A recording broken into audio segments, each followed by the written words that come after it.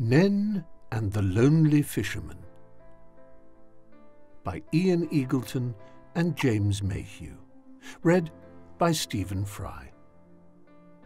Far out to sea, deep below the whispering waves, there once lived a merman called Nen. Nen loved exploring the ancient wild depths, the gliding fish, the shimmering sand, and the ghostly sunken ships. But something was missing.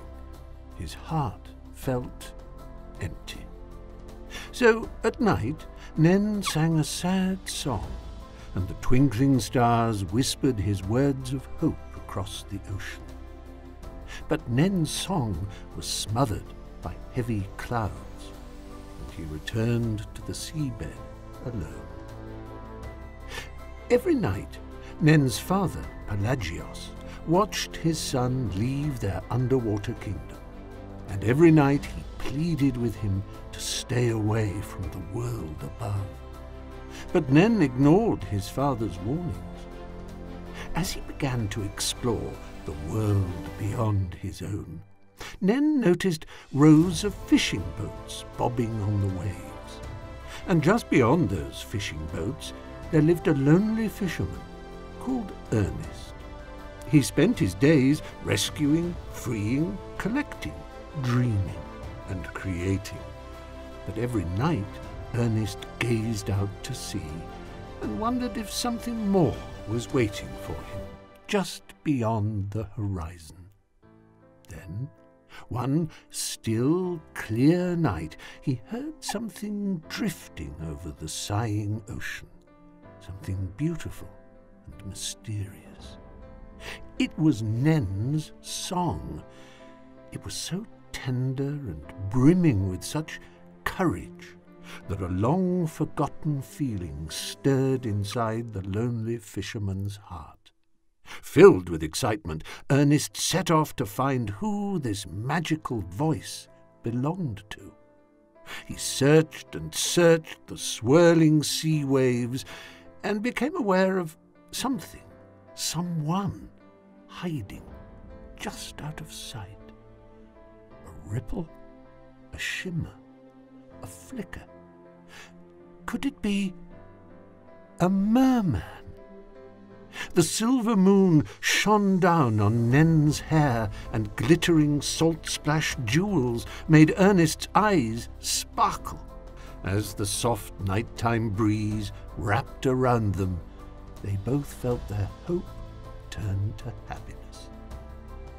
His face etched with worry, Pelagios begged his son to stay away from the humans in the world above. They were destroying his precious oceans. But Nen knew that Ernest was different. So he returned each night to see him in his rickety boat. Together they would talk and laugh and dream, while the skies changed from a golden amber to an inky purple. One night, as Nen swam back to his hidden world far beneath the ocean's surface, Pelagios could no longer control his frustration. Tears of anger and sadness began to fall, and great clouds gathered. Thunder roared. Splinters of lightning were flung across the sky. Poor Ernest was thrown from his rickety boat into the raging sea. Nen fought through the churning, lashing tempest in a desperate search for his fisherman. Down, down, down he swam into the dark depths of the ocean, but there was no sign of Ernest. Nen struggled upwards through the violent waves.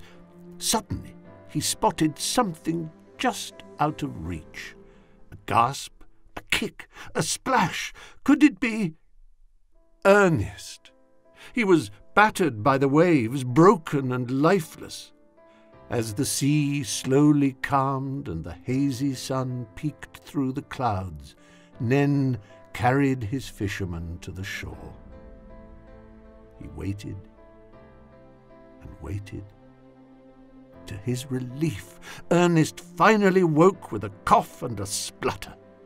He smiled, looking up into Nen's worried eyes. Pelagios wondered if, perhaps, just maybe, Ernest was different after all. Now, as he looks out across the calm sea, Ernest is no longer lonely. With a splash and a flick of a tail, Nen is there, waiting by the shore. And under each dazzling blue sky, while the seagulls dive and squawk, Nen and Ernest hold hands, laughing and dreaming about the future. The end.